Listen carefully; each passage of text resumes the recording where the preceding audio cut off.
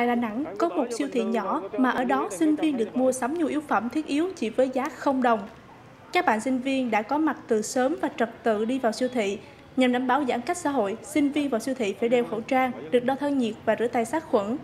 Chỉ cần nhập mã số trên thẻ sinh viên, các bạn sẽ được mua bất cứ món đồ nào chỉ với giá 0 đồng. Và mỗi sinh viên chỉ được chọn tối đa 4 món hàng. Hàng hóa đa dạng từ rau, củ, quả, gia vị đến nước rửa tay sát khuẩn, đảm bảo sinh hoạt trong mùa Covid-19 cho sinh viên. Chương trình siêu thị sẻ chia 0 đồng có giá trị 500 triệu đồng này được huy động từ nhiều nguồn, trong đó Trung ương Hội Sinh viên Việt Nam là 100 triệu đồng và Thành đoàn Đà Nẵng là 200 triệu đồng. Số còn lại Hội Sinh viên Việt Nam thành phố Đà Nẵng huy động từ nhiều mạnh thường quân trong và ngoài địa bàn thành phố Đà Nẵng.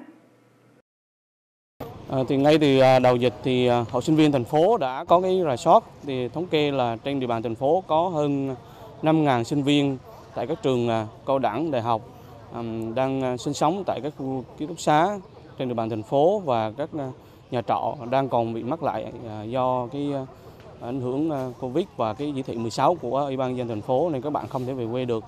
Và đợt cái cao điểm lần này thì nhờ sự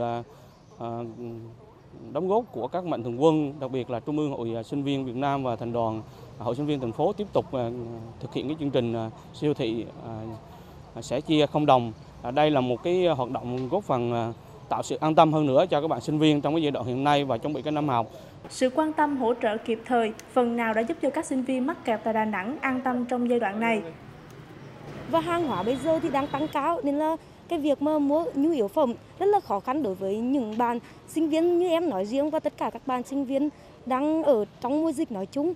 Em rất là mong những cái chương trình này được phát triển rộng hơn và tất cả các bạn có những hoàn cảnh khó khăn đều được nhận những phần quà như thế này ạ. Chương trình được tổ chức 2 đợt, đợt 1 từ ngày 27 đến ngày 28 tháng 8 và đợt 2 từ ngày 31 tháng 8 đến ngày 1 tháng 9.